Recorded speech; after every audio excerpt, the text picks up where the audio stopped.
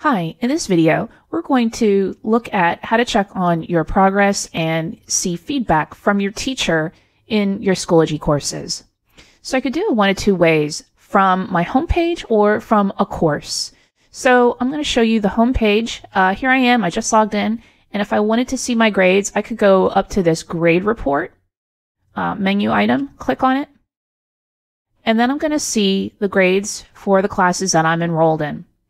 And I could click on one, and then it opens up and it shows me actually not only just grades, but published assignments. So I could see that I participated in these discussion board because they're little icons here, and my grade that I got out of it. Here are some assignments that I handed in. That little paper icon shows me that I handed in.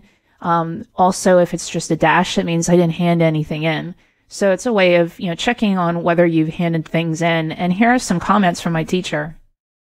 And I have some quizzes as well, and it shows me whether I took the quiz and my score.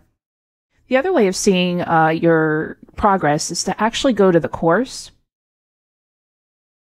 And in the left-hand navigation, there's a grades icon. Click on that.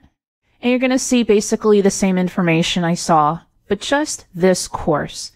Something else I want to stress is that in this course, I'm not really seeing an overall grade average.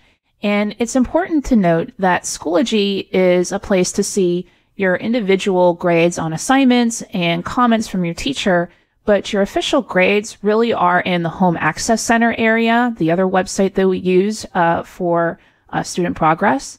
That's where you're going to see marking period grades, final grades, and so on.